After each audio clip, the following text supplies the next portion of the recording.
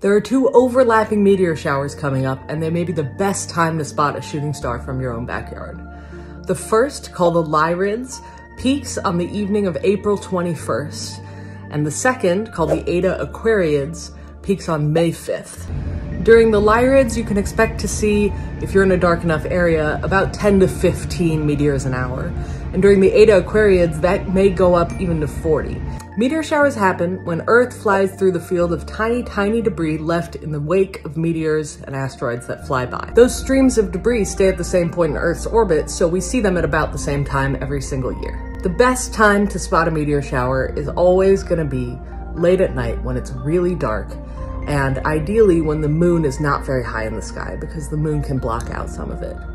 For your best chance at spotting meteors, you're going to want to go somewhere as far away from the lights of a city as possible, with as wide a view of the sky as possible. Even though all of the shooting stars will appear to come from the same direction, called the radiant, they can show up anywhere in the sky. So if you can see either of these events, I really highly recommend going out and looking up.